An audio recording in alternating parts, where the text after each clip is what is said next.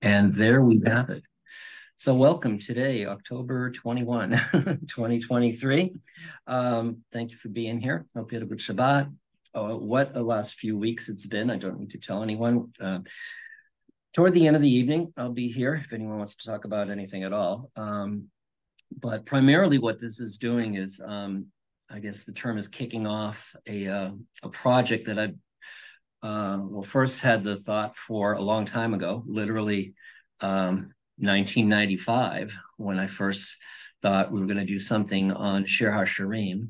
And here we are, 28 years later. I'm a little slow sometimes, you know? So 28 years later, getting to it. And I'm sure I got everybody here. There we go. I'll get more people coming, so I don't want to go too fast here. Everybody's heading this way. This must be the place to be. So what we're going to do tonight is kind of a three-part evening, if you can stick around. We're going to talk about some of the reasons behind this project, why this project, why now, and all of that. And then then after going through some of that, we'll talk about some detail about what's involved and people who want to be involved, how you can be. This is going to be a very unique project, a very big project. It's going to be a lot of aspects to it. And the biggest one of all, though, is and we'll talk about this more in a few minutes, it's a community thing. It's not just a study where you show up and listen or read. This is involvement on everyone's part, and there's reasons why that's important. And then, like I said, at the end of the night, I'll stick around, and if anyone wants to talk more about any of these things or any of the things going on in the world today, there's not much going on in the world, right? Which I would probably like to have a dedicated Zoom room to that stuff, excuse me. But that's the rough outline for tonight. This is kind of a casual, somewhat of a planning, organizational discussion type thing, but also some ideas. What we're doing is centered around one of the texts in the Tanakh, in the Bible, called Shir Hashirim, which is Song of Songs. It's a very peculiar book. It's the most peculiar book in the Bible because it doesn't have any commandments. It doesn't have any history or stories like that. It's kind of an allegory, and it's very explicit, as if you've read it, and very mysterious. So why is it even in the Bible, right? Conversely, because of this great mystery surrounding the text, it's actually been called the Holy of Holies of all of the books of the Tanakh. We're talking all the books of the Hebrew Scriptures. This text, Shir Hashirim, is called the Holy of Holies, and we'll get to that later too. Why now? Well, there's an aspect to this text that is understood as it has its time to be analyzed, studied, and discussed at a whole new level.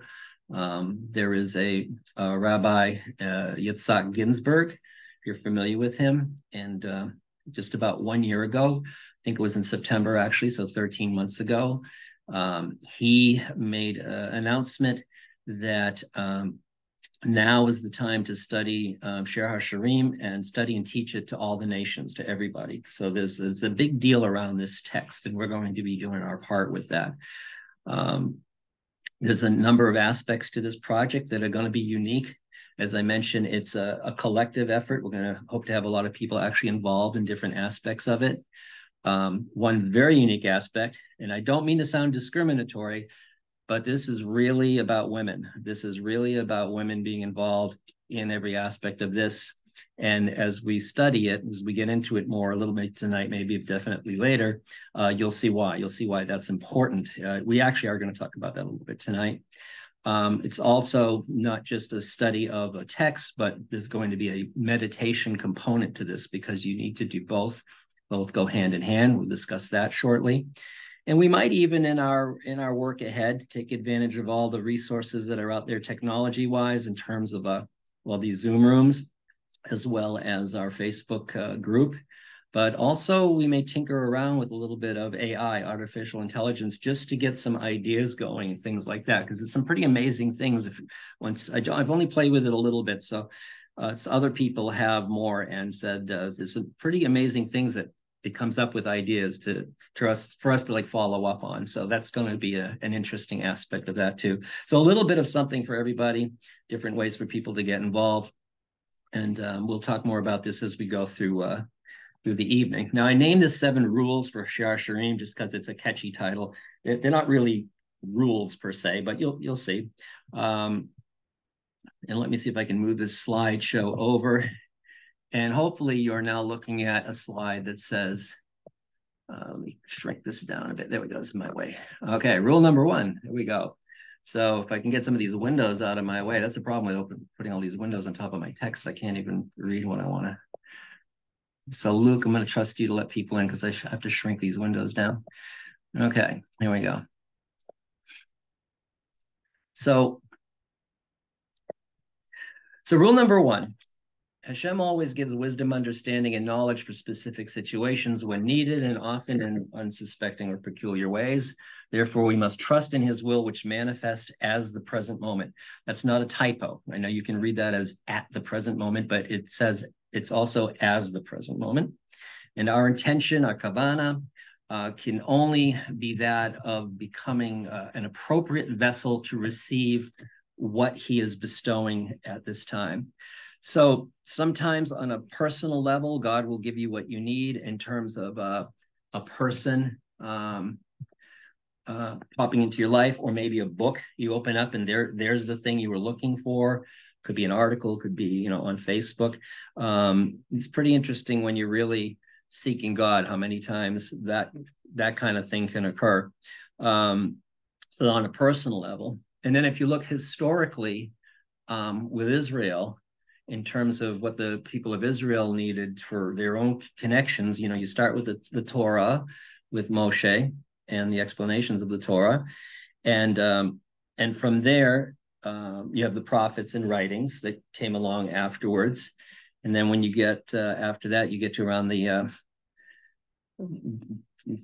first century before the Common Era and into it. So you're getting into like Mishnah and Talmudic writings show up. And then after that, you get into an era of what are called the Midrashic writings, where things are really developed.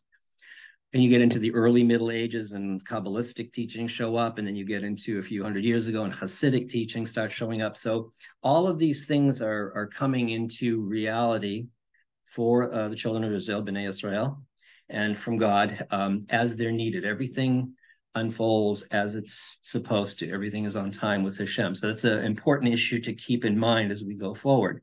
Now, sometimes the things in our personal lives that God interjects may not be what we're looking for, because we may need something that we don't realize we need. But even in the history of Israel, for example, at Purim, in the book of Esther, we have the hero Mordecai. Somebody's mic is open here.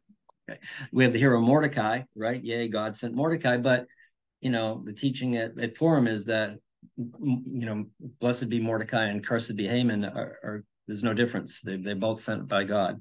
So you have to keep a very open mind in terms of what it means when God gives things in particular situations as they're needed. And when we look at this screen right here, where it says that God gives things, as in the present moment, as the present moment, we have to ask ourselves, what does that mean for us right now in this crazy world that we're living in? Because there's a lot of things written in Torah literature about how things are going to go in the world, and how the people living at certain times what they need to understand, and how the right way to react. So that's an important aspect of this. And that relates to the other part of becoming a vessel. We hear that a lot all the time. Oh yeah, you got to be ready to receive what God gives you. That's always true in a general sense. But in the here and now, in this particular generation, that takes on a very different, very unique meaning, again, according to what sages have written in our Torah literature that we have. All right, so we've only got a few slides here, so don't worry, it's not a big presentation. So I'm setting the tone here, is that right? Or setting the scheme here for things. This should be going off to slide 2 now. So one aspect of this project, as I said, is going to be a Torah study. and that's always a good thing to do. But again, the unique aspect about Torah study, particularly now, is doing it with other people and pushing yourselves together and picking each other's brains, etc. And this is very critical. It's the whole concept of unity, why Hashem stresses unity between his people. It's a very critical thing. It's all what we think of it as like, oh yeah, we should always love each other, get along. That's true, but there's also an aspect of when there's a quotation that goes, when two or more people come together to study Torah, the divine presence, the Shekhinah, is between them. So there's a whole new aspect of what occurs when you're studying with other people that is very important, okay?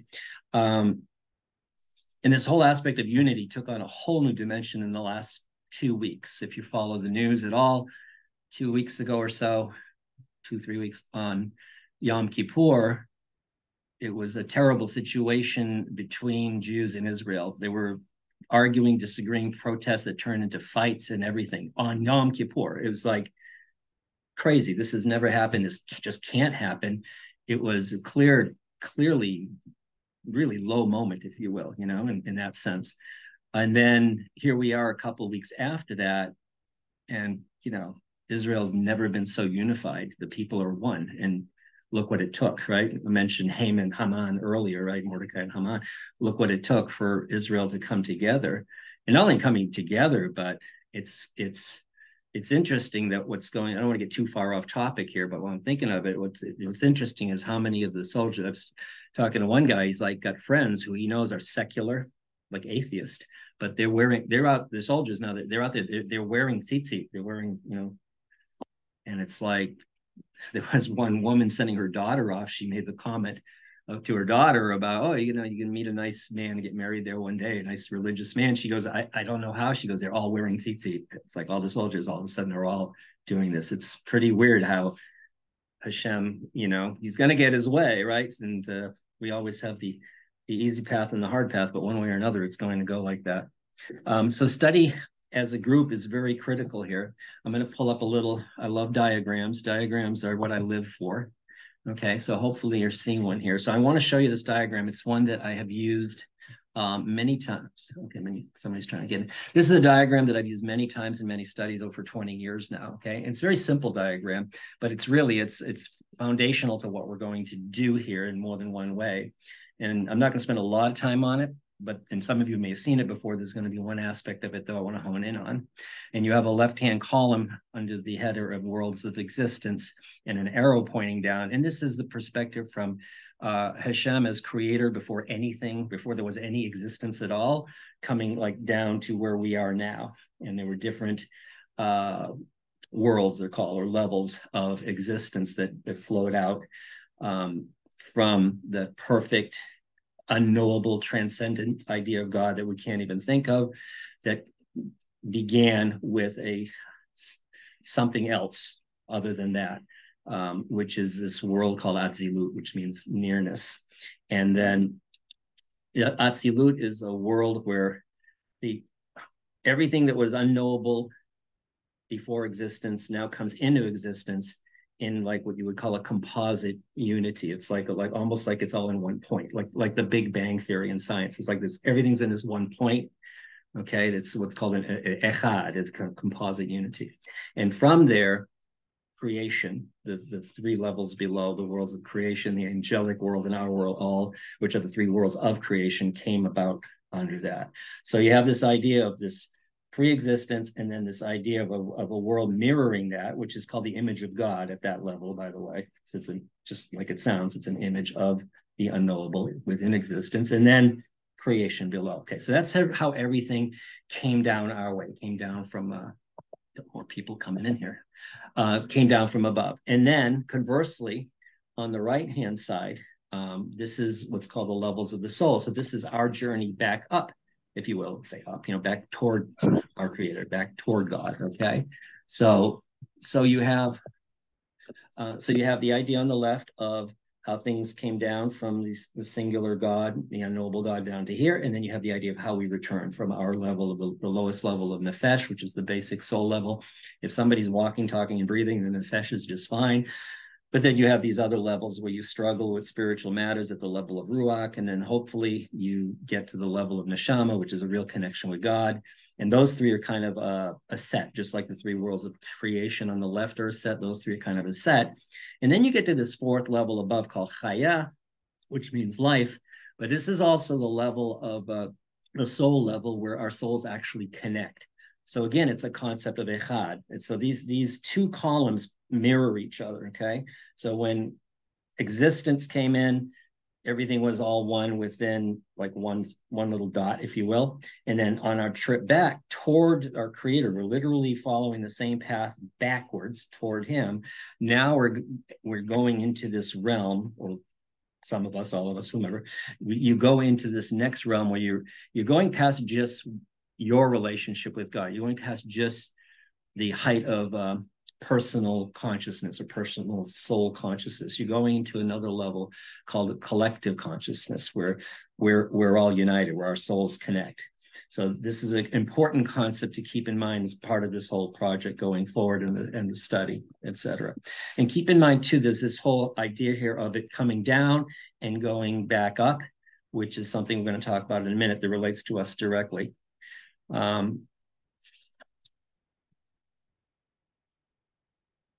Okay, here we go.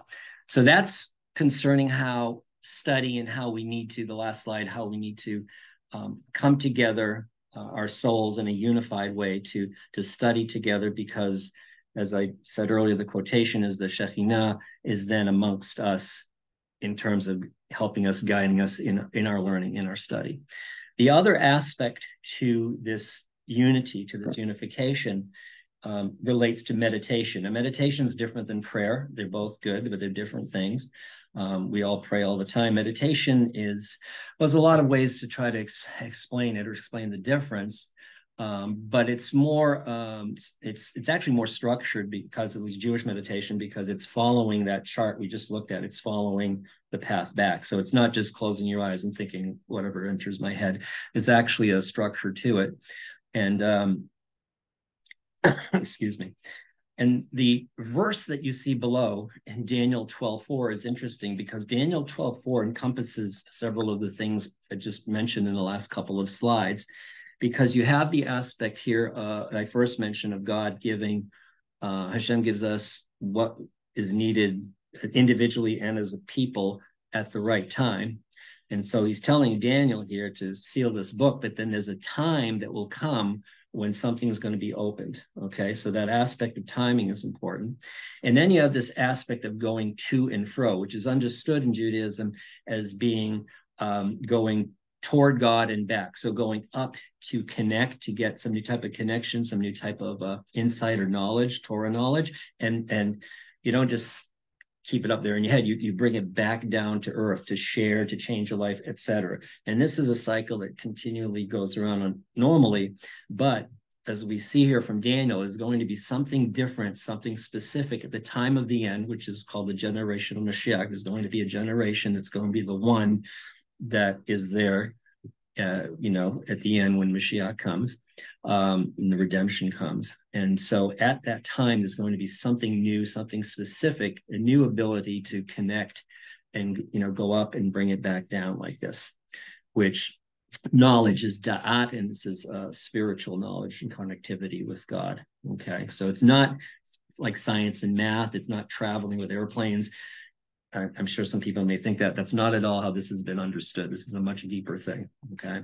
And so this whole aspect of study together, of meditating together, of God's timing, of the world we live in now, et cetera, is all very closely tied to Daniel 12:4 in terms of going up and going back like this. And this isn't the only place we see this idea of going up and down. You have the aspect of Jacob's dream in Genesis, I think it's the 21, but Jacob has a dream where the angels are going up and down, up and down. So there's this idea of going back and forth. And then you have the idea, also another one in the Psalms, okay? In the Psalms, you'll see some of your Psalms start at the beginning, say Psalms of Ascent, going up. And there's others that are called Psalms of David, and those are the ones that's the opposite. That's coming back down. So this whole aspect of going up and going down is reflected in the Psalms of Ascent and the Psalms of David. There's other places too. There's even the commands in Parsha Hukat, the mysterious commands that we really don't have a logical explanation for, but we do them, the red heifer and things like that. They fall in a category of statutes, I think they're called. And so you have some that are called hukot and some that are called hukim, masculine and feminine. So there's a dynamic there of going up and going down too. So this whole idea is found in different places in Torah of going up and going down. But again, timing wise, there is something specific to Daniel that's saying that this thing is going to take on a new dimension at some point in history. And it has to do with the, when we get close to the redemption, especially. I'm going to pause for a second. If I know I've thrown a couple of things out here that talking to a general audience, so I have no idea if people are scrutinizing me because they know more than me, which is great, or stuff this is brand new to people, they've never heard of this, but there's no way for me to tell. So if you have for now, if you have a question, you can wait a bit too if you prefer, but if you want to type something in at any point, I'll try to keep an eye on that and pause where need be. Okay. So what we've covered so far is that we're doing this project. It's based around Shir Hashirim. Shir Hashirim, it's an amazing text because we're going to look to try to open this text up, because it's according to certain people like Rabbi Ginsburg and others, this is the time to really expand on this text. This is the time, just like Daniel 12:4. This is the time for Shir Hashirim to look into it differently, because it's called the Holy of Holies for a reason. If you stop and think of what the Holy of Holies was in the Mishkan, of the Beit Hamikdash, it was the most inner dimension, closest to God. So if you think back on that chart, maybe I should just go back real quick here. If you think back on that chart here, right? So the Holy of Holies would be the same. I don't know I hope you're on the same screen I am with the chart with the two columns. So the Holy of Holies would like more or less be at this dimension that's circled here, at this level of Chaya, which is it's like on the cusp of the infinite. So that's where the Kohen Gadol would connect with the transcendent God inside there. So there's this aspect here too of why Shir Hashirim is called the Holy of Holies, because it's such a deep text and called Holy of Holies because it's that close and that deep to the mind of Hashem. So this sounds very esoteric right now, and I'm just throwing this out there, kind of get the juices flowing, get your brains going, that this is going to be very different, very unique in terms of how we cover this. And also, like I said earlier, if you weren't here, there are aspects to this that it's going to be a group project with people getting involved. We are actually going to form a commentary. That's one of the things we're going to do, but I'll talk about that later. But that's going to be a combination of the best stuff that's out there and also new ideas that come into play, as we believe that they just might. All right, so I'm going to go to slide 4, which is a little bit different now. All right, there's a concept in Torah that the first thing in the mind of Hashem is the last thing to come about.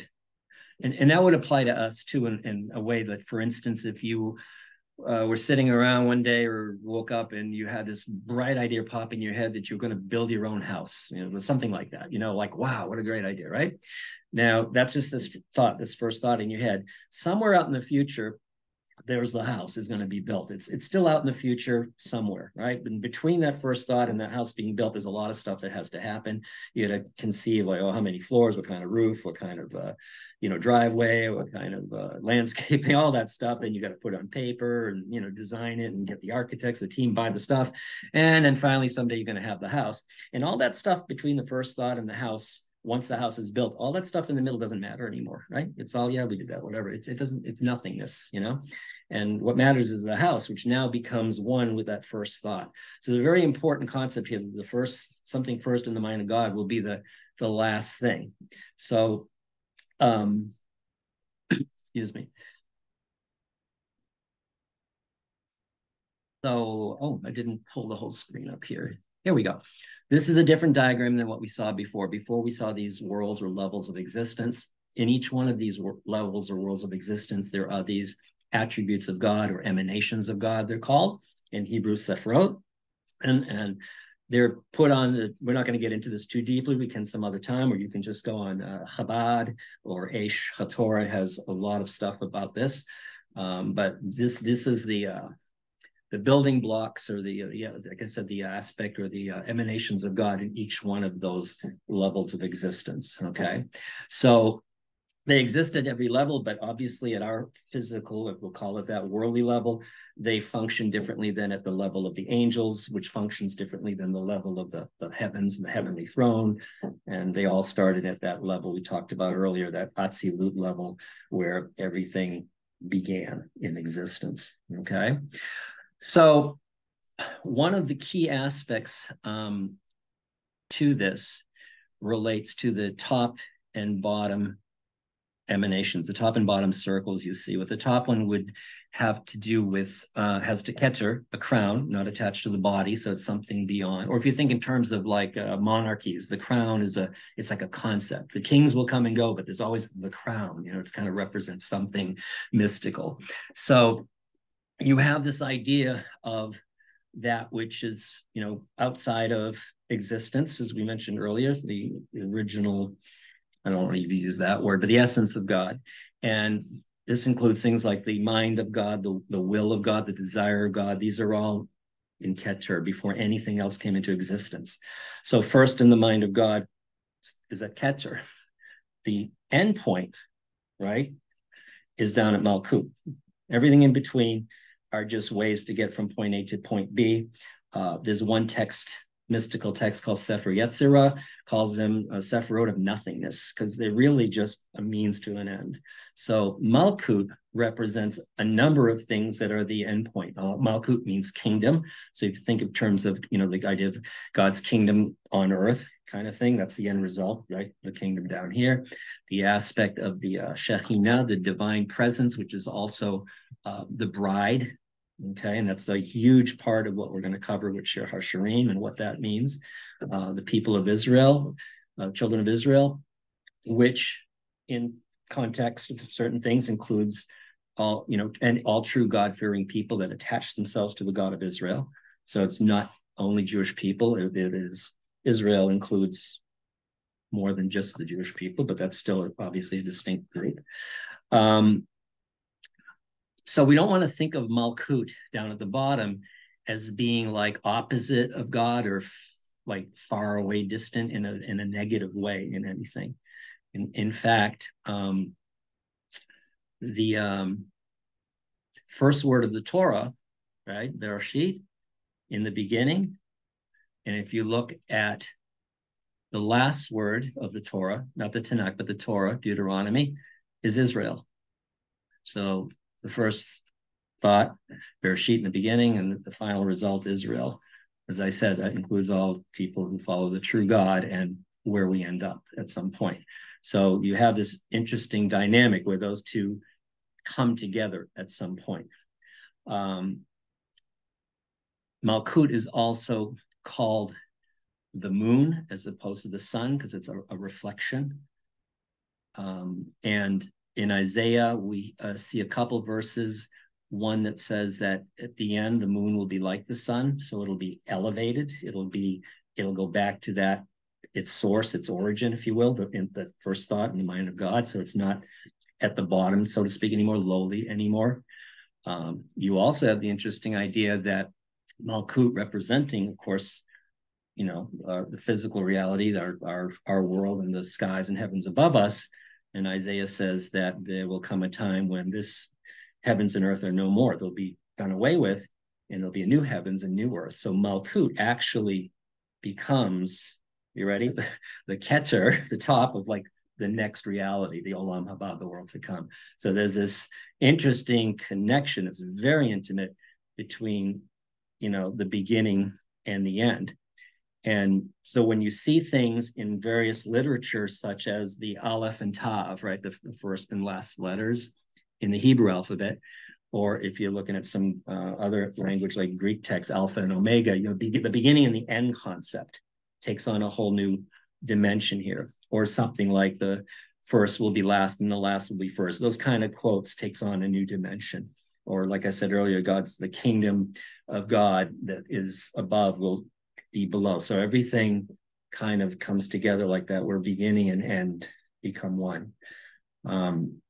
So this is just another important concept here, because again, it goes back to Shir Hashirim being this odd book that has its place in terms of the last to be revealed and to really be expanded on. There's a whole lot of information about every book in the Torah, especially, in the Tanakh, but especially the 5 books of the Torah. But Shir Hashirim has still got this mystery about it. And I believe, as other people do, that that this is a key text to the time that we're living in right now. Okay. Again, I'll keep an eye out for questions, but we'll pause. I have just a couple more slides. Now, next topic. All these topics connect or will connect, and they're all part of this project and everything we're going to be doing. And I am recording this, and so I'll put the slides, some notes, and the recording in our Devakut group, so you can look at it again later. And if you have questions, you can post them there, or you can PM me or email me, etc. I'll tell you how to do that too, if you want to keep it, privately. But we are, obviously, as I said, we're looking for, this is a community project, so we're looking for people to definitely be involved and ask questions and come up with ideas. So you have this idea, as I mentioned earlier, of Malkut at the bottom, etc., down there.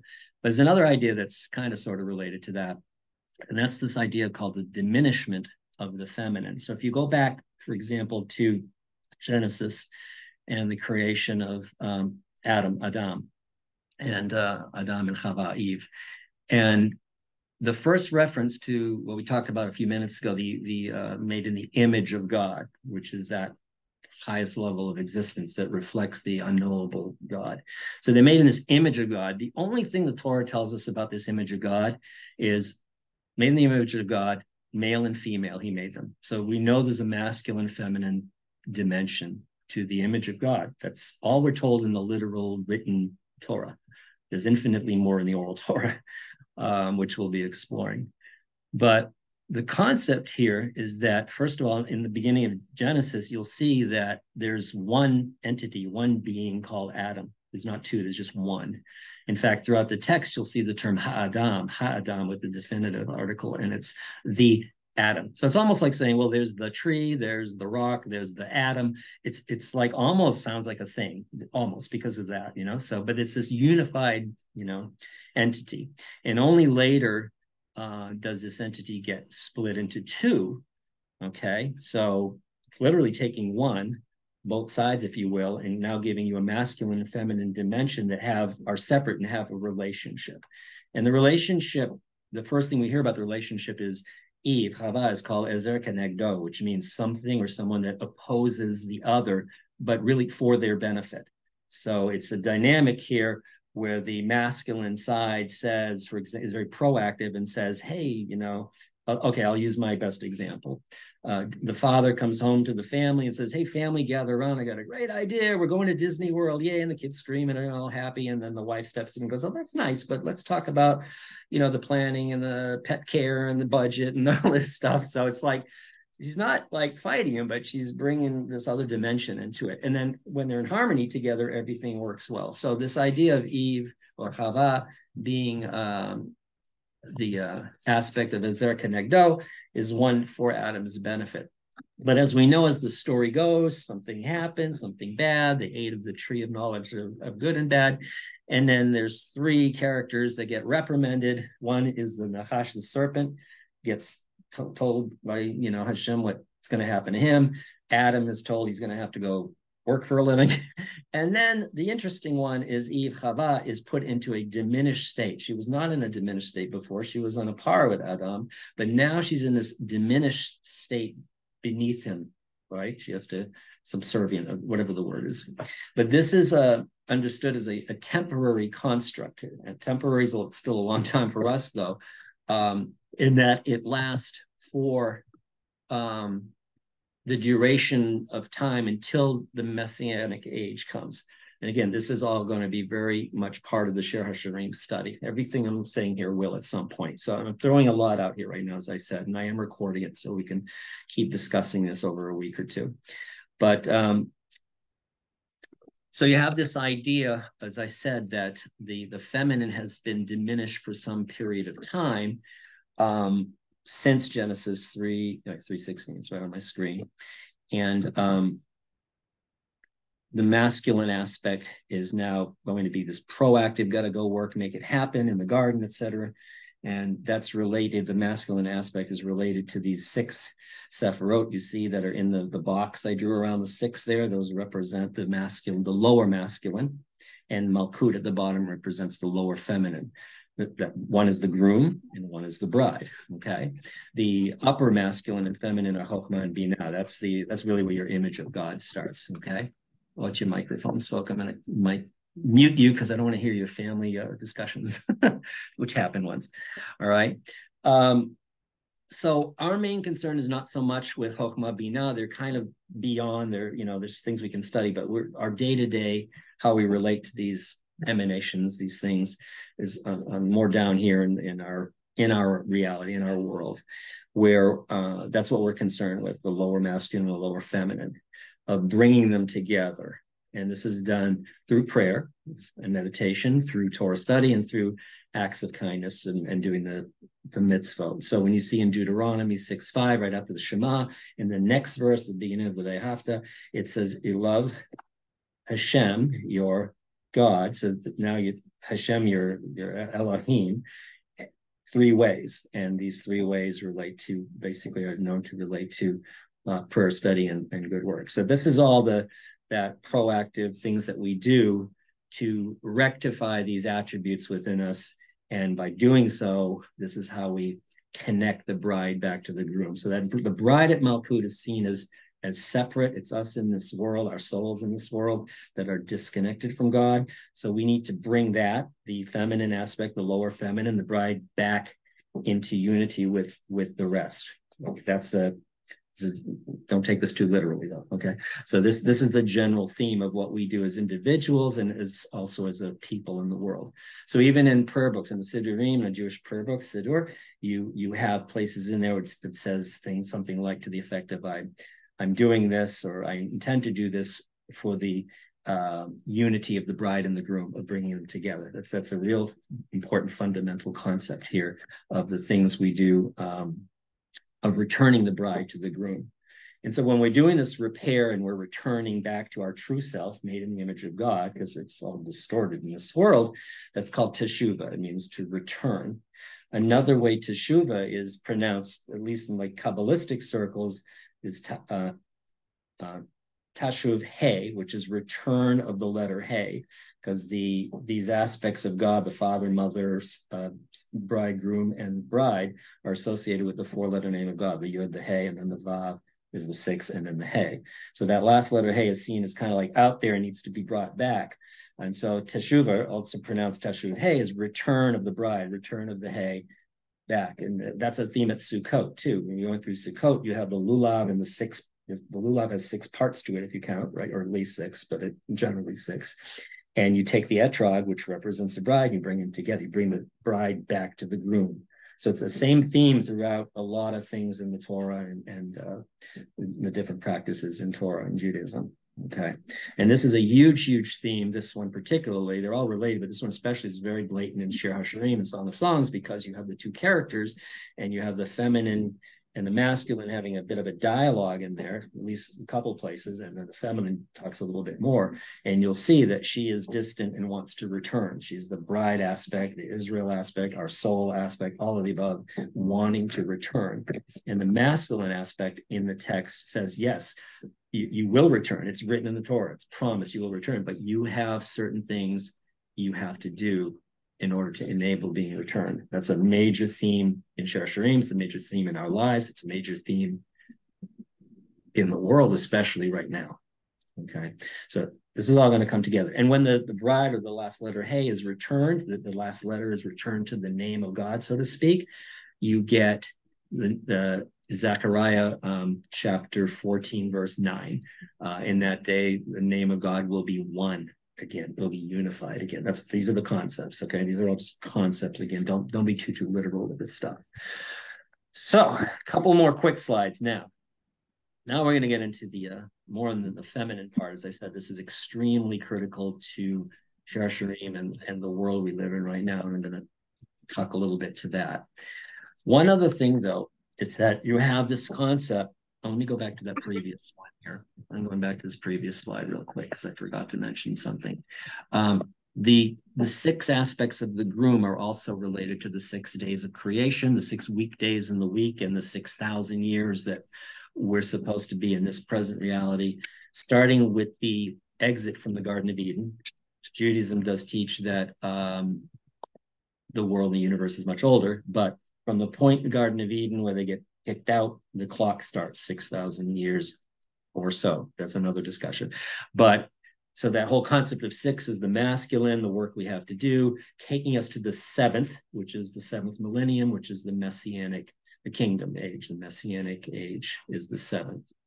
Just like the 6 weekdays take us to Shabbat, the 6,000 years take us to a time that will always be Shabbat. So that's a theme there too. So I just wanted to bring that up because it's important too for what's coming up on the next slide, because the whole idea that when we get into the messianic age, that's supposedly 1,000-year period of time, just like the first 6 millennia, there's going to be a 7th. There's a lot of things almost like contradictory. So it's almost like the subject of Mashiach. There's all these things that seem contradictory. Same with the Messianic age. It's all these at a time of desolation, is it a time of peace, is it a time of struggle? There's a lot of opinions, but when you look at them all, you'll see they're all true. They're all aspects of it. Some more true, perhaps in the first part of it. Some more true in the latter part of it. Well, hold on, I got to let somebody in here. Oh, they're joining. Okay, but there's another aspect to this that before we get to that messianic age, so in the era that we're still in now, that there will be things, it's almost like a magnet pulling us. There will be things from the messianic age that will be like pulling us toward it, real actual aspects of it. So for instance, you'll see things like Daniel 12:4, that there's going to be this new way of connecting with God. It's almost like a taste of what's to come. That's a way to express it. Okay, there's a principle in Torah literature called 1/60th. You'll see this like, Shabbat is 1/60th of the millennium. Dreams are 1/60th of prophecy. Sleep is 1/60th of death. It's like an aspect of it or a taste of it or something like that.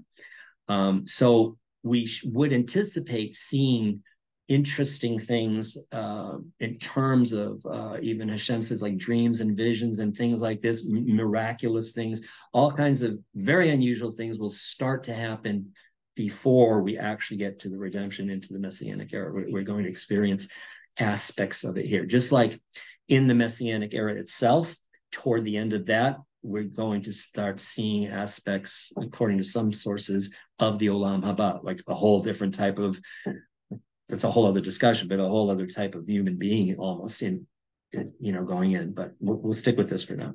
So the idea here is that the first 6,000 years, the number 6 masculine, the 7th feminine.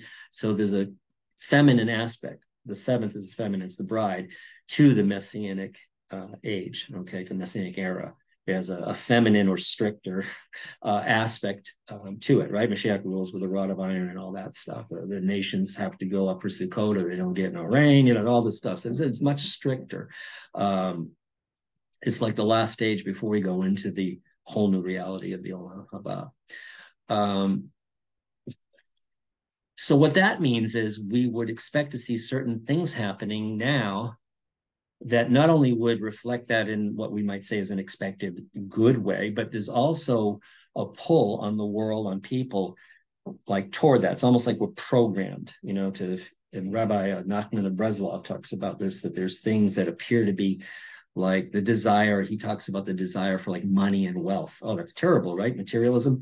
But the root of that, he says, the root of that is holy, because the root of that is something inside us telling us one day we won't need to like struggle for money and stuff. We'll have everything we need in the Messianic era, but it's distorted coming through the world we live in. So you look at other issues, things that are trendy. Is that the word trendy lately? That you see in our world today, involving like money, like I said, or socialism, feminism, all the isms, right? Transgenderism, all these things that are attempts to try to unify, try to elevate women, the feminine, right? All these things have a holy root. You can talk about them differently, and yes, this is the plan, but they're going, they're being dragged through the world that we live in, and so the path isn't kosher. The path is not clean. It's not. But still, you got to think of it differently, especially when you think of people, talk to people. It doesn't, I hate it when you see people, they see someone, they call them names, they call them demons, they call them, it's like, oh, don't do that. They're human beings. They're just, they're feeling the same things you are, but they don't maybe have that connection or that knowledge. They're just drawn toward it. So this whole aspect of the singularity that starts to come back in the Messianic age, the elevation of the feminine, all of these things, we're seeing these weird aspects of it already in our society and in our world. So that's that whole 6,000 or 6+1 timeline, 6 masculine and the 1 feminine, the 6 days, the 1 Shabbat, etc. It's a transition, and we're seeing, like I said, we're seeing these weird aspects and things going on in the world today too. And lastly, some things I'm skipping because I'm getting a little long-winded, but we might come back to them. On that note, because, we're getting near we're talking about the feminine aspects of the elevation of the feminine, the 7th millennium being feminine, all this stuff, these changes. One of the things that's taught is that the redemption from Egypt, the first redemption, that credit the women were the driving force. They stayed very holy, pure. They stayed on point. They made it happen. They became proactive. Normally, you think of the feminine side as being reactive, but all of those emanations have both other aspects of all the others in them. So there's a masculine and feminine dimension to all those sephirot, to all those emanations. But generally speaking, though, Malkut is feminine, is just receptive. But there's also the proactive part. Like I said earlier, when Malkut actually becomes Keter of the next world, it becomes proactive. All right. So the women took on a proactive role to make the first redemption happen. And it's taught that at the end, prior to the final real big redemption, Zechirah, as opposed to Pekida, they're called, that women will again take a much more assertive role, a proper assertive role to make things happen. So as I said earlier at the beginning of the evening, not only is this a community project of people getting involved with Torah study and meditation, but particularly I'm vigorously encouraging, promoting the idea of women. This is your time. This is very important. And Hashem will enable any women who are seeking to make this happen. This is a very kosher, very deep concept, but it's very important that all of us wake up, and especially women realize that Hashem's plan includes this, that right now in this generation, that women start becoming more involved, etc. And that goes back to the whole timeline that we talked about, what we've been discussing all night in this project. All right, I'm going to pause for a minute because my voice is going. Comments or questions? Let me scroll back. See who's being revealing. Yeah, I mean, as I said, the aspect of us, a person studying Torah or praying or meditating, is always important to do. But as we go back toward our source, back toward Hashem, literally think of it like a roadmap. I'm going to go back to that for anybody who wasn't here. Hopefully this will catch up. It should say rule 2 on your screen. We're heading back up toward Hashem. We're back toward Hashem, right? We start with our nefesh, and then we struggle with God at the level of ruach over there on the right side. Hello. We struggle with these things. Watch your microphones, please. Hello. Please mute. Thanks. Okay, and then you get to that point where you make a connection with God, with Hashem. That's that peak of personal consciousness at neshama. But there's something beyond that. But that beyond that requires not a thing. It requires connection with other souls, with other people through your study and through your meditation. There's a whole other level there, and it's expressed in terms of the Shekhinah, the divine presence, will be there between people when they do this. So this connectivity, collective consciousness, whatever you want to call it, is a critical aspect for whatever you're doing. Even if you're not doing this study or project with us, you need to think in those terms, that it's not, the solo act is only good to a point. And now there's a point that, is required that we work together and help each other to elevate, to get this understanding and through study and meditation, especially together. So that's at the heart of this. And it's at the heart of Shir Hashirim too. Shir Hashirim is such a unique text because, we're working on interpreting that text of Shir Hashirim, yet in a very deep way that the text is telling our story. The text is telling our story of what we're trying to do right now to understand the story. It's very unique. And obviously I've done some, footwork, is that the term? Homework, footwork ahead of time. But this isn't a thing where I'm just going to post stuff and you read it. This is a thing where we're going to, I might as well get to the screen and I'll do one last screen here in terms of, I've got to move forward here to, where am I? 6. Okay. So basically this, at least at this time, is what we're looking at. And one is actually creating a commentary. That's not saying that we're just going to come up with our own stuff. What we're looking to do is create something very unique, though, just what's in the commentary, and too, in terms of it being partly some of like the best ideas we find out there. Because you read, like, I've got a lot of books and articles and all over the place, and they all have something great to say. And there's so many different ideas. And it's like, wow, but I can see how, like, this book or this rabbi or this article are saying different things, but I can see how they might connect, So now I can bring that aspect in, so we can look out there. So one aspect of this is going to be going out there and doing research, homework on the internet. There's all kinds. It's not just looking for Shir Hashirim commentaries too. There's other texts, other articles, other books that will tie back into the themes, and you can bring them in. So it's a part of this is going to be going out and finding like the best stuff and seeing how we can make it all connect in a unique way. And that's number one. Number two is putting our own minds, thoughts, originality, coming up with ideas. We'll discuss them, and if they make good sense, we'll bring that into it too. So there'll be kind of an original aspect to that. One of the goals here too is then developing these ideas and themes is to extract them back out, and maybe some of us can work together to write articles or web pages, whatever, to bring these things back into our world. Right, I'm going to go up and back down, like we said, in terms of our relationships and culture and things like that, to bring that into the real world so people can connect at that level.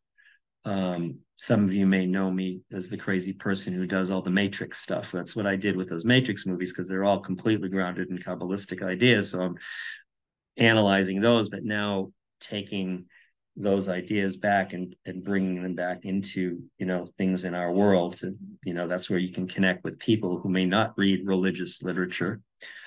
So now you bring it back in a way and you establish that connection. So that's another aspect of that, is actually like co-writing things, coming up with ideas like that, taking themes that we develop or find and bring them back.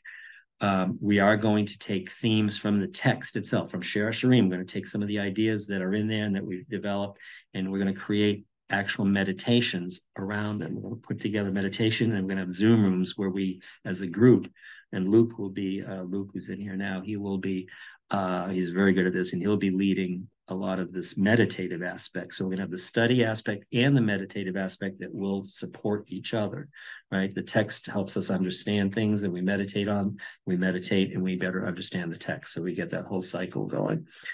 We will, as I said, probably look at some interesting ways to use AI. People are using it for lots of things. My point is, why do we think it's here? Everything's here for Hashem's purpose somehow. So I think we can use AI to come up with some creative ways of thinking or analyzing or concepts we maybe didn't put together. I had a Chat GPT write a poem for me. I just gave it some input. I actually told it to write a poem about certain things from the perspective of the late Rabbi Schneerson and Chabad and Hasidus, and it created this poem that was like, I showed it to some people, they're like, this is crazy. This is like, and it did it in 30 seconds. So, this whatever you want to think of AI, we can use it for the good here somehow. That's what I'm saying. And we will have Zoom rooms, like probably at least once a week going forward, to discuss things, to work on the study, to do the meditations, etc. We may go 2 nights a week, maybe one for meditation, one for study. I don't know yet. And then we have our Facebook group where you can post questions, comments, and work together on things. So there's always ways to be involved, even just researching and finding texts and ideas and bringing them in. If anyone has any expertise with AI, that would be a thing too, or working with Luke on creating the meditations. And we'll have other ways too, for people to get involved, to be involved. One other aspect of this is finding a, what do we call it? Study buddy, right? To find someone to work with. So we have not only the big group working on everything, but subgroups, right? That's what I'm looking for, subgroups. So it could be 2 people, maybe someone, say, hey, why don't we tackle this or do this? So that's the idea there too. And I would encourage, as I said, the women who should, will be playing a big role in this. Maybe if you're in we have a group called Neshot Bina. If you don't know what it is, you can reach out to me, join that. There's a few hundred names in there. They're all women. And it's a women's Torah group. So if you don't know anybody, maybe you can find someone in there or even in the group tonight. Anyway, team up and say, well, let's keep an eye on this. And like I said, we're still rolling this out. I'm just throwing out this information, all that background stuff we threw out thematically. And you're funny. I don't have any issue defining women. But this is the details for now of the plan of what we'll be doing. So the first thing we'll be doing is working on the text itself, 1 chapter, 1 verse at a time, kind of, obviously everything interrelates. So we may be working on chapter 1 and putting notes to the side for like chapter 3 or 4. I do that all the time, right? Because, I need this for later, and we'll set it aside. And it'll always be evolving, and there'll be a section for the things that we found. There'll be a section for the things we've come up with. There may be a section that has, I don't know, what so-and-so, just highlight certain types of sections on the web page, make it a very unique way of, footnotes, links to videos, links to lectures, links to articles, on connected to the verses and stuff like that. So this is going to be a very different, very comprehensive, very team, oriented, collective consciousness oriented effort to create a study that will be constantly evolving. It's not like we're going to finish it in 3 months and say, look what we did. This is going to go on forever. Bezrat Hashem. This is going to just keep going on. And hopefully my goal, I know some people I'm trying to bring into this, I'm hoping to bring into this that have a lot of more knowledge than I do. And I'm working on that. I think they're waiting to see where it goes first. That will be interesting, but it's open to really anyone at all. And it doesn't matter who you are or whatever, as long as you understand this is, within the framework of Jewish Torah spirituality. That's where it stays. As long as you understand that, everyone's welcome to, and you can contact me if you're not even sure what that means. But this could be incredible, but it's going to require, it's designed for people to be involved and make it happen. If that happens, it's going to be incredible because I just think, I believe the timing is right for it. And I've already got a boatload of notes that are pretty cool because I've been looking at this off and on for, like I said, since 1995, 28 years. So I got a lot of books and articles and pieces of paper floating around all over the place, the back of a napkin now and then. So a lot of things to put together. There's just so many, just looking at chapter 1, just working on that recently, I'm getting a head start. There's just crazy how much stuff comes together. This is going to be wild. And the theme of it is really what needs to be done to bring things together. The bride, Israel, people, our souls, and bring it back together to God. And that opens up the door to all the discussions on the world that we're living in right now. What's going on right now, and how does that relate to this process? And it does. And it's like I said, we saw a very drastic example of Israel being so disconnected at Yom Kippur, and 2 weeks later, the people of Israel are one like nobody's seen. Like, gosh, everybody's just arm in arm. But it took something very difficult. That's not the only way to unify. There's also an easier way. So. Okay, I'm gonna take a break from talking. I've said a lot. This is being recorded. Oh, Yaakov has his hands up. Sorry, I didn't see that. I'll be quiet so you can go ahead and take the mic, Yaakov. I don't think I have to click anything, right? No, you're good. I just barely raised my hand a second ago. So, can you hear me okay, guys? Yeah. Okay, cool. Awesome, Tobia. So, I had something to contribute here because, um, I, you know, I have in my Siddur here, and what I've been using is a Sephardic Siddur. But one thing that people might be surprised about the Sephardic Siddur is there's a lot of very mystical things within the Sephardic Siddur. So, like, take for instance the order of Friday night. This is the Friday night meal. There's some verses here that are customarily recited before the meal, and it's very Shir Hashirim-istic, if I can say. Can you spell that? I hear you. No, that's cool. Yes, that's good. So, Yeah, it's Sephardic, right? Yeah, okay. yeah, I'm just going to pull out a couple of things here from the verses. And for those of you wondering if you're trying to look this up, it's under the category or the label Atkinu Seudata. So I'm just going to pull out a couple of sections here, which are very interesting. So in this section it says, I shall cut away the spiritual adversaries with these praises so as to enter into the portals of the Hakal Tapuhin that are holy. And then it says, let us now invite her, the Shekhinah, with a newly set table and with a good candelabrum which illuminates above our heads, to the right and to the left, and in between the bride, who walks adorned with jewelry and beautiful robes and garments. Yeah. Her master, God, embraces her, and in his unifying with her, grants her contentment, thereby crushing the spiritual adversaries. Anguished crying and suffering are nullified and banished on Shabbat. Rather, a new face comes for Israel, and spirits and souls are renewed on Shabbat. And then it goes on to say some interesting stuff here. Can I ask you what that term was at the beginning, first or second sentence in the palace, some location? Yeah, it says here Hakal Tapuhin. Yeah, what's that translate as? It's here, let me see here what it says in the notes. The portals leading to the manifestation of the divine presence. Oh, so the portals leading to the manifestation of the divine presence known as Hakal Tapuhin. Kadishin. It's a manifestation of the divine presence. Yeah, the portals related to that. The portals leading to the manifestation of the divine presence. Yeah, doors and locks and keys. Huh? Wow. Yeah. And very quickly, I'm almost done. And it says, and then it goes on a few sections down. And the Shekhinah, has 70 crowns, and the king up above is entirely encrowned with Holy of Holies. Inscribed and sealed is Shabbat within all worlds, which is a sign that the Ancient of Days has compounded the various elements. That's the theme there, is the bride, and then the king above, the Ancient of Days, and the unification of them. This very mysterious meal, which is pretty cool. Yeah, Ketzer. It's interesting. The Atik Yomin, there, the Ancient of Days, and the Shekhinah down below, Ketzer and Malkut.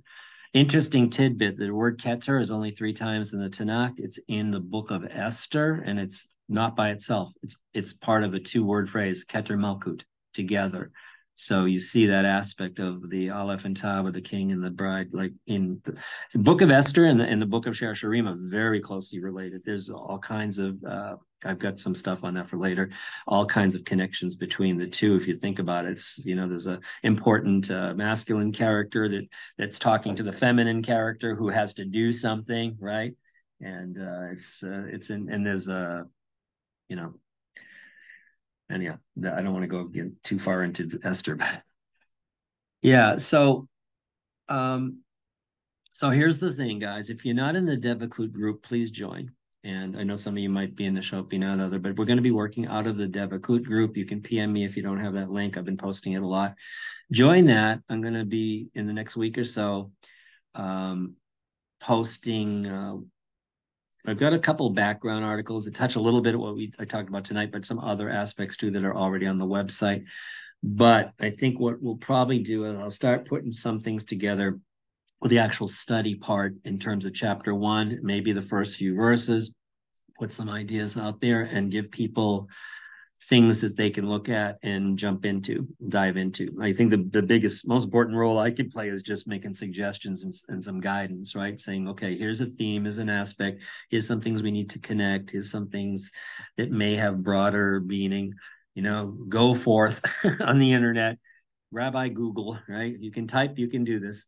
Just go out there and see what you can find by Googling. That's one way to start, just for good articles and lectures. And if you find something that you think is pretty cool or pertinent or, just mind-blowing, whatever, you bring it back to the group, or you can text me about it if you're not sure, you want to talk about it, and we'll see how we can start working some new ideas like that into the commentary part. Meanwhile, if anybody is interested in meditation a lot and they would like to work with Luke, mostly, I'm working with Luke a little bit, but he's taken the lead on that part. If you want to work with him on actually developing some meditations with the themes from the text, he and I are going to be talking about some of those themes this week. And, it'd be nice to have like a small number of people maybe specifically working on that part of it, So there's going to be a lot of different parts to work on. So the main thing is the main thing. Just keep an eye on the group and checking and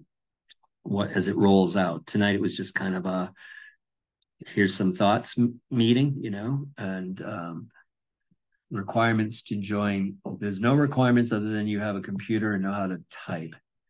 That's about it. Requirements regarding the material, as I mentioned, should be within the framework of traditional, Judaism / Orthodox / Hasidic / that. Nothing outside of that. That's still broad. That's a lot of stuff in that under that umbrella, So making meditations, that's something we can have a separate meeting on that. You can PM Luke or myself if you're interested in that specifically, and we can maybe have a private side Zoom meeting or something just to discuss that part of it. I got Zoom. I can open it up day and night. I'm retired, so most days and nights I'm available. So we could also meet on a Sunday afternoon if this doesn't work, etc. So the correct definition of a woman, I'll defer to the Torah. How's that? I'll defer to Genesis for now. Yeah. So again, traditionally, if we look at studies and lectures and books and articles, it's overwhelmingly men that have been the driving force. And as we discussed tonight, there's actually a technical reason for that in terms of the 6,000 years. But as we're approaching the redemption, that all starts to shift. And this is the time for women who are in Judaism more spiritually connected than men, guys. And this is all a weird aspect of Shir Hashirim. That's kind of the dimensions in that text are, I don't know how to put this. The dynamics and dimensions in that text are very, I think, suited for women to investigate and comment on, put it that way. At least according to the female authors I've been reading about this topic. So, whoops, there goes the kippah. Yeah, I mean, there's things we'll need too, just like typing spreadsheets, PDF, anyone that does artwork, it will need all kinds of things at some point, but I'm not worried about that. No one's getting paid, not me. No one's asking for money, not me. This is entirely just a work for Hashem. If you think it's what you want to be involved in with other people for something that's going to be unique and fun, and there's no like hard schedules. If you can give us an hour a month, an hour a week, an hour a day, whatever it is, it's up to you. No one's signing any contracts or anything like that. Artist named Shoshi. Well, my daughter's named Shoshana. No one calls her Shoshi except the local Chabad rabbi, and she hates it. But anyhow, because everyone's like Mushki and Anchi and Shoshi. So anyhow, anyone named Shoshana is you're already in the club. So yeah, our artists would be wonderful. Yeah, it'd be nice to have some artwork for some things at some point. Careful about volunteering people. There's people that are out there that they may be brilliant but not interested. They may be interested but not brilliant. No, I'm kidding. That's yeah, I mean, if you want to talk to somebody about this, but I've already talked to lots of people, and you know how it is. Well, let me put it this way: I've talked to a lot of guys, a lot of men, and they're all too busy doing their own thing, and that's fine, because this is just going to take women to get this done. That's all I'm saying. So there's a lot of things we can do. I identify as a woman. Can I help out? Wise guy. No, but we could help you maybe. Yeah. So, if anyone, here's a thought. I never thought of this before, but if anyone plays music, there's a thought for a meditation, like to maybe if you play piano, I wonder if we could have like an original composition or something like for background. That would be wild, right? I mean, I'm just thinking of crazy ideas here, but that's an interesting thing, right? Yeah, keep that in mind. So if that's thinking that right away is your brain and your soul is going, yeah, then get hold of me or Luke and say, hey, we talked about this, and again, we'll have to flesh it all out, but there's so much we can do here in terms of connecting things.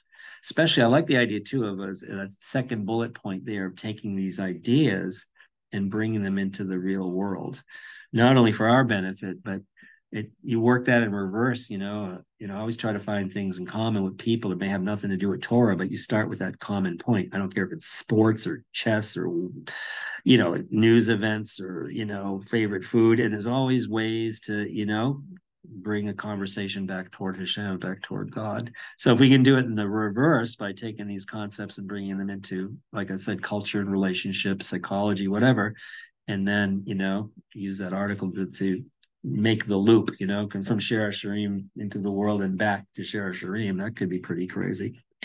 You have pieces themed in Shir Hashirim. Well, geez, we'll have to talk more. Well, I want to hear one of those. Are they recorded? You got one recorded? You could. I'd love to hear it later. That would be interesting. Are they piano? Oh, artwork. Oh, cool. Even that's cool too. Yeah, definitely artwork. I don't know if she's here. There's somebody who's actually working. Oh, sorry, someone has their hand up. I'll be quiet in a minute. Someone's actually working to. I'm not looking to sell products and all, but we might.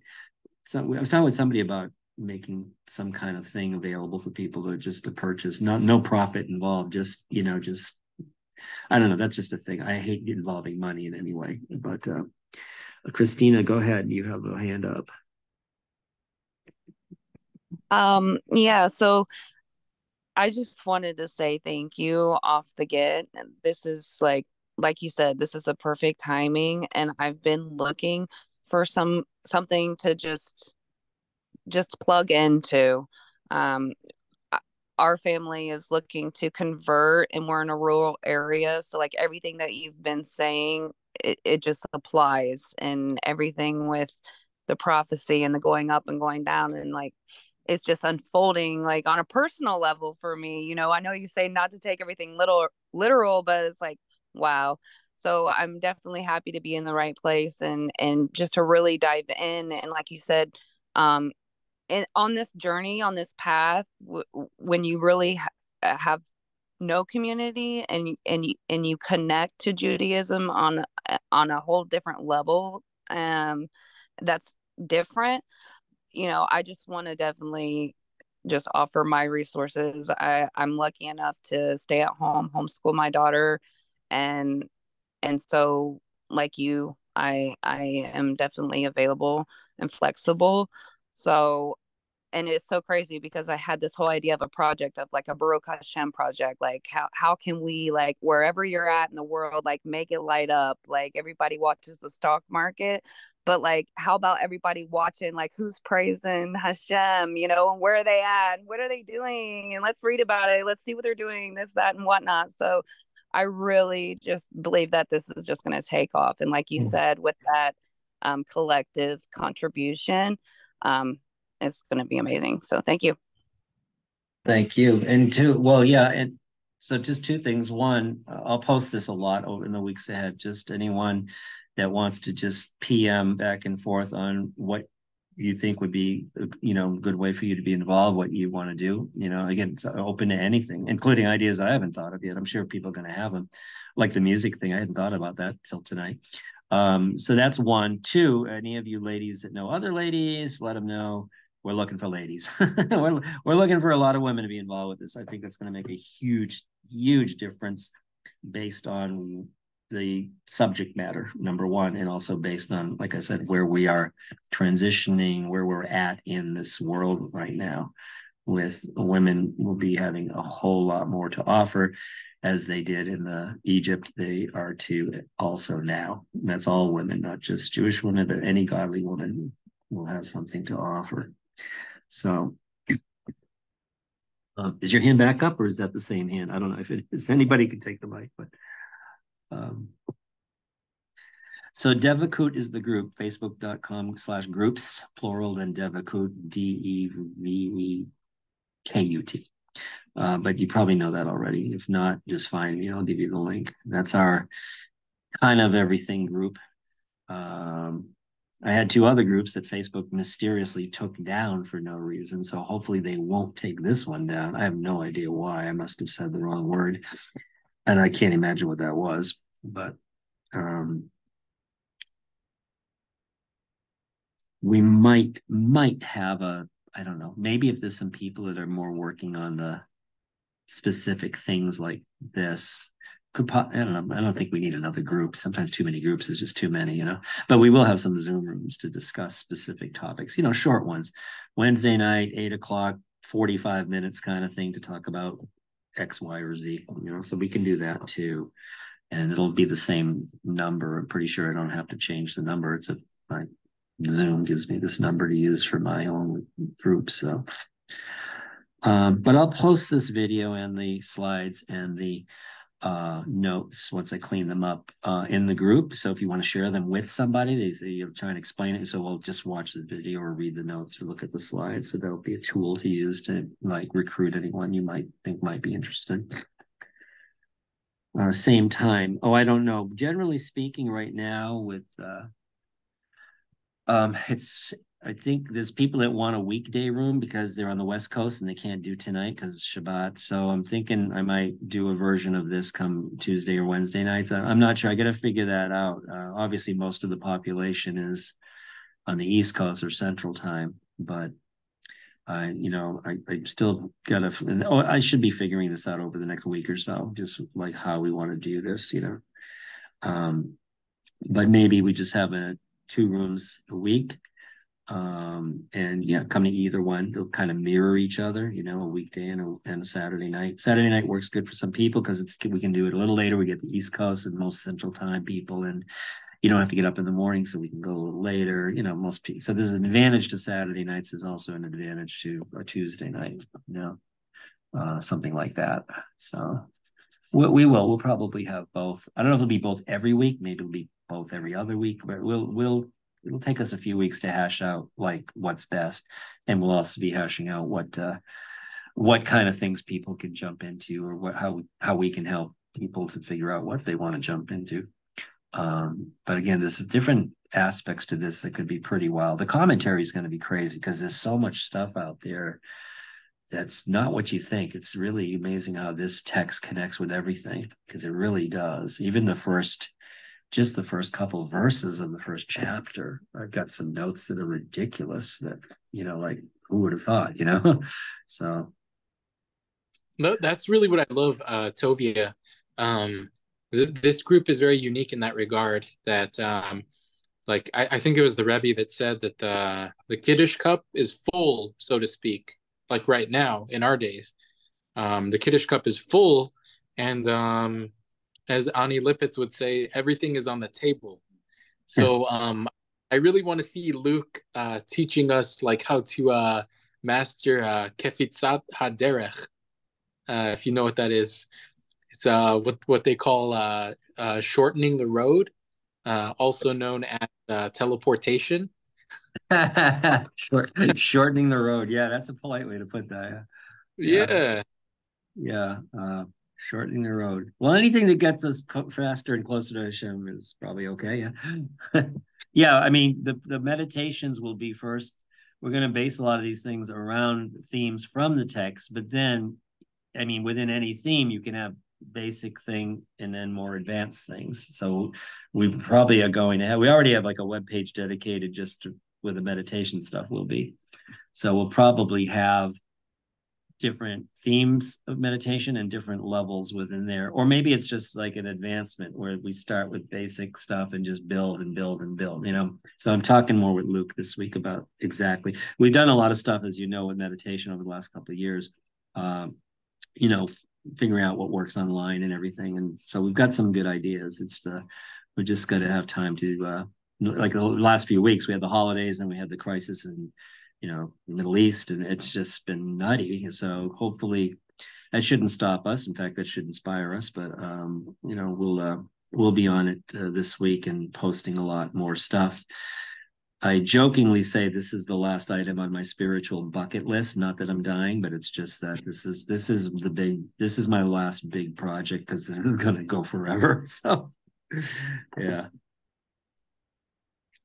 Well, I heard this story where there was a group of like I forget it was I don't know, a few hundred years ago, but basically there this particular government showed up on boats to this town, and they're like you know, give us all your Jews. You know, they came to storm the town and take all the Jews, but there was a small group of I think I don't know if it was like ten Kabbalists that got together, and they were like made aware of this in advance, and they got together, and you know, they did whatever thing they did in their circle.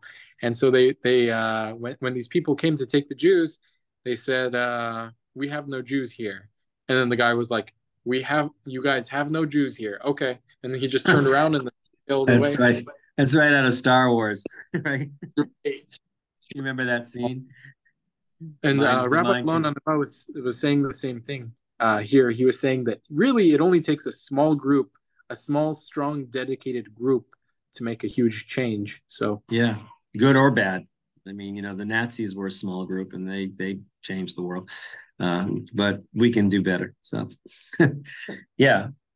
But like I say, we'll have the smaller little 2-3 people groups working on things, and then the bigger group of everybody that wants to be involved, and then the bigger group of people that are just reading and chiming in occasionally. So all right, well, I don't want to keep anybody too late here. Like I said, I'll post this in the group with notes and stuff, so anyone wants to share it with somebody else, and we'll get some discussion. It's time to start rolling out the discussion and ideas of how to proceed, and I'll also start posting some chapter 1 stuff to get people's feet wet to see what we're talking about with some of the ideas and how we might be, you know, with the different types of things we're going to be looking at. There's a lot of clever ways to do the web pages. You know, you have like the text, and then like, you know, certain types of commentary, maybe in sections, you know, or our own comments in a section, and another section with like links to other books or resources or articles and footnotes at the bottom. You know, you can structure the web pages in a certain way. That's another thing I have to think about. So this is going to be a lot of fun. I'm glad we had a pretty good crowd tonight, and this is just the first discussion. So I'll post when we'll meet again, and it'll be, you know, probably a little bit more fun. This was just general info, but thank you again for coming. tell your friends. Let's make it happen. Hanukkah's coming up. When's Hanukkah this year? Beginning of December, I think it is. So we'll be pretty much dedicated to this project over the next couple of months, and every year at Hanukkah I do my Matrix movie stuff, which is, let me just tell you something. I'm Googling for notes on Shir Hashirim, and concepts, and I'm finding that all these citations from these books and articles, but they're on my Matrix pages because it's the same story. so anyhow, that's another conversation. But yeah, it's interesting how things are all patterned after the same. Well, they're all modeled after the same pattern. And that's what I meant to say. So, all right, shalom all. We'll talk soon. Stay in touch. Keep an eye on the Zoom, the Devakut room. Bring your friends, and this is going to be a blast. All right, keep praying for the Middle East. The situation there is not about to get any better, if you know what I mean. Everyone's going crazy, and they haven't even started. You know what I mean? That's a very difficult situation. It's so many things that are confusing and not what appear to be. So keep just keep praying for shalom and protection for people, and especially the innocents on both sides. There are innocent people in Gaza that hate Hamas as much as anyone. For instance, they're just trapped there. There's actually, I'm gonna say it out loud. There's actually Jewish people amongst the Palestinian population. They're hidden. That's a fact. So there's a lot of weird aspects to this, totally crazy aspects to this, and yeah, I have friends over there and stuff that I've been in touch with. So you hear stories from there, stories in the media. It's like everybody's got their, different view of things too. But hey, at the end of the day, the only thing that matters is Hashem. So, all right, love you all. Shalom. Talk to you soon. I got a question. Go for it. Are you guys familiar with the Makom meditation that Rabbi Bass taught? Rabbi Bax? Uh-huh. I got his books. I'm trying to remember what's involved with that, but I'll go back and what book is it? One of his particular books more than others, or a video or what? Yeah. He had us get the Zimzum, what was it? Zimzum, something. I can't remember the name of it. If you find it, yeah, Yeah. PM me with that. Yeah, definitely. Yeah. Luke and I have been talking about different ideas. I love Rabbi Bax. God bless him. He's passed away, but right. I love his stuff. This is like him, and I could go on about him. He's a very important person because he's a very good spokesperson for the Vilna Gaon, and the Vilna Gaon stuff is what applies right now in a big way. This book that he had us get was a study book, and I've got notes all up and down in my book, and the meditation is in this book, and I could get like a copy of it and send it to you. Yeah, that's fine. I mean, we're not selling. You're allowed to do. I mean, it's not a copyright thing. It's just a section. Somebody a page or two. Yeah. No, that's kosher. Yeah, that would be fine. Send it to me and/or Luke, or I'll share it with Luke, and that would be great. Okay. He may already have that. I don't think he's here right now, but he may already have that. When I find the book, I'll let you know. Yeah. On Facebook Messenger. Yeah, the title too. Yeah, because I got a few of his books, but I know there's others I don't have. So all right, that's great. No, we need stuff for music, meditation. All these things are components. I mean, music's a big part. Music, all the kings of Israel, the prophets of Israel used music to get into the right frame of mind. So music's another part. There's a lot of things we can bring in here. The music I was thinking of was the what's the prayer? I can't even think of it now. The prayer that we always pray, in the morning, or the Shema, or the Modéani, or no, it's not the Shema. I can't even think of it now. Good night. I'll have to send that to you too.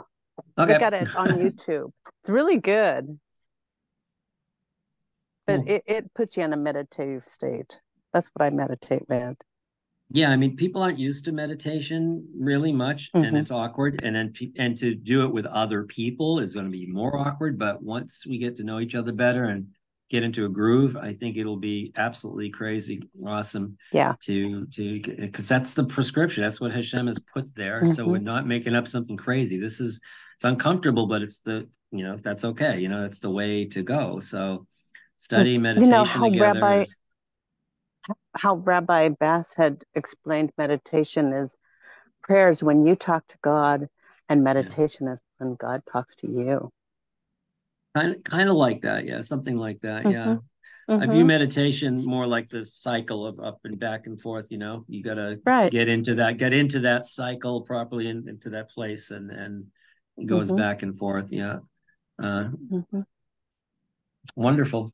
All right, cool. Thank you. Thank you. There's more messages here. I see. But I don't know. ABC, that's for another time. It's kind of out of the scope of what I'm thinking right now. I'm trying to think here. What do we got here?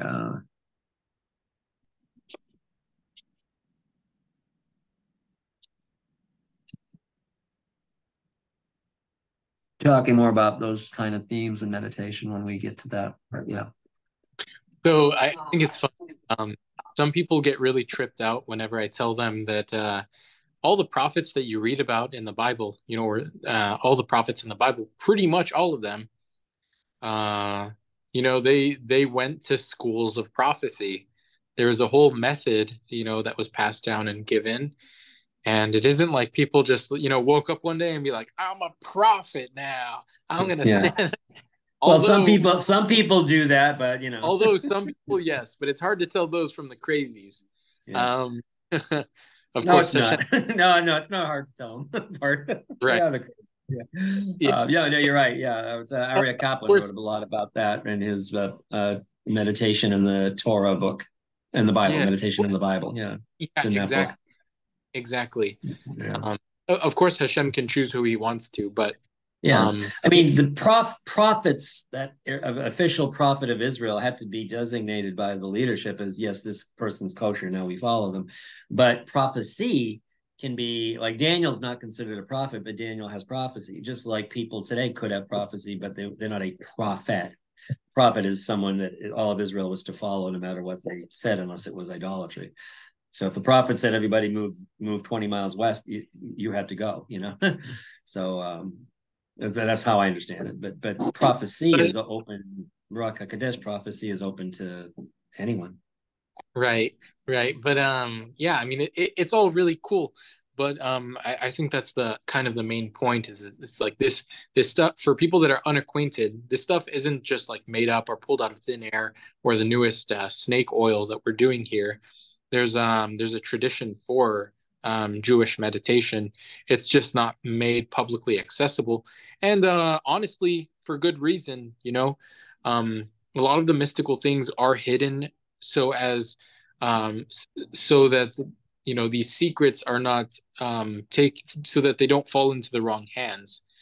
Um, because a That's person, Shir. That's Shir Hashirim 8, chapter 8, verse 4. Awaken not love before it's time. You don't want to connect you don't want to turn on the main pipe to the house unless your pipes inside are all connected. You'll blow up the place. No matter how right, much that water is a good thing to have, you got to be. That's what we talk about, like readying the vessel. So right now, the vessel, the whole concept's evolving a lot. As Rabbi Ginsburg says, it's time to teach everybody on the planet everything now. He's saying the rules are changing. It's the last big change, but they did not used to teach women before, women and girls, and that was a big change. They didn't have institutions of learning where you'd pay to go to learn. That was a big change. And you didn't have oral Torah put down in writing. That was a big change. This is the fourth and final big change, that it's time for everybody to learn at least a little bit of everything right now. So that's fantastic. And yeah, and well, he's putting Shir Hashirim in the middle of that. So I'm like, okay, we're on the same page. Cool. This is awesome. I was in a conversation with my uncle. I think it was like last year or so, and I whispered some secrets into his ear, and he's like, hey, normally like you're supposed to be 40, years old, established in your field, and married before you learn Kabbalah. And I was like, yeah, but at the end of at the end of time, everybody, like, the secrets will come out. Everybody will know. And then he was like, oh, okay. Yeah. All right. Thank you, folks. I'm going to go feed the dogs now and myself. And we'll, like I said, be posting a lot of stuff this week. So this is going to be exciting. Shalom, shalom. Wait, Nefesh. Okay. Nefesh. Oh, I got that. Is that a two-part? Is that a what? Is that a two-part, two-part book? Yeah, there's two of them. I have both of them. Yeah, I have that. I know I have that. I just gotta go find it. I know I have it. Yeah, that's a big one. That's it's one of those you like get to read one day, and then you keep telling yourself you're gonna get to read it one day. Oh, I've read sections of it. I'm a slow reader as I get older, so all right. Yeah, cool. It's hard to read, but he taught out of this book a lot. Yeah, that's wonderful. All right, well, we already got a good group of people here that know a little bit of different things, so this is a good start. It's not like I'm talking to my dog. Not like I'm just talking to my dog again, as I often do. I share some great ideas with my dog, but he never does anything with them. So but no, this is going to be fun, and we got all the technology we need, and it's this is what I've been hoping to get to, and finally I think Hashem said it's time. So at least if I'm reading the clues right, I think it's time to start really diving into this. Very, very, very excited about what I don't even know where it's going to go. You're looking at a rough outline on the screen, but I'm like, who knows what that's going to look like in 3 months or something. We may come up with some totally crazy new things. I don't know. I was just putting some rough, sensible ideas together. So, all right, for the third time, thank you. Good night, and we'll see you soon.